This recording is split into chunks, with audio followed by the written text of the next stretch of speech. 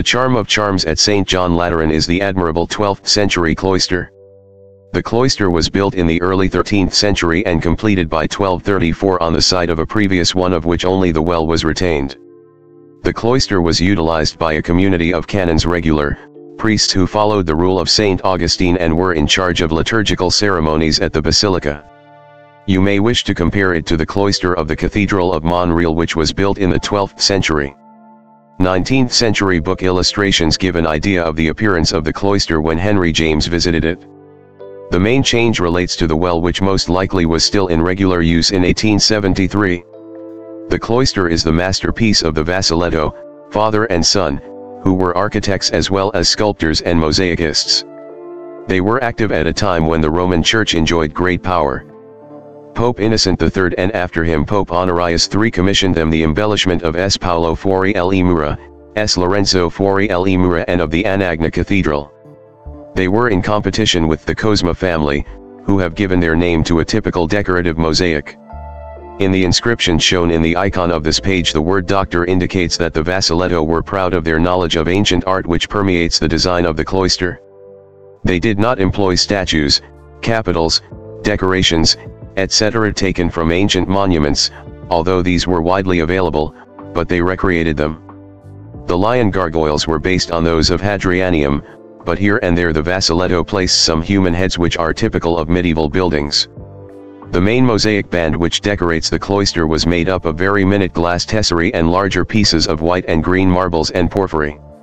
The Vasiletto arranged the decoration of the band so that circles and squares are linked in a dynamic way.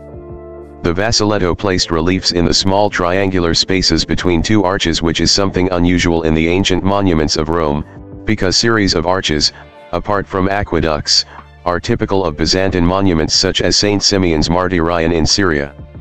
The reliefs depict floral motifs together with more intriguing subjects which probably refer to popular medieval tales we no longer know of.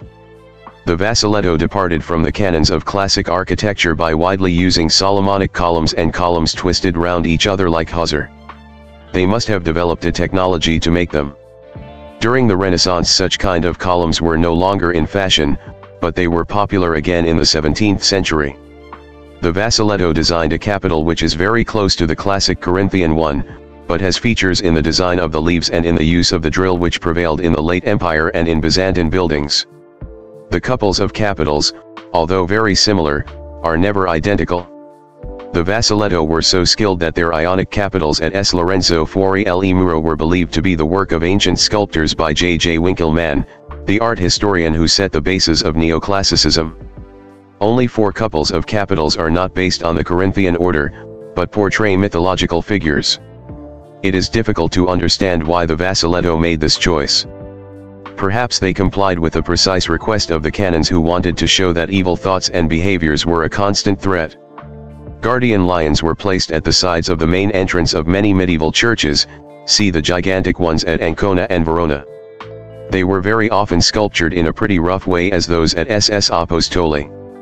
While the snout of the lion shown above is rather poor, the mane and the body are pretty well executed, bearing in mind that the Vasiletto did not have the opportunity of seeing an actual lion, but based their work on ancient statues and reliefs.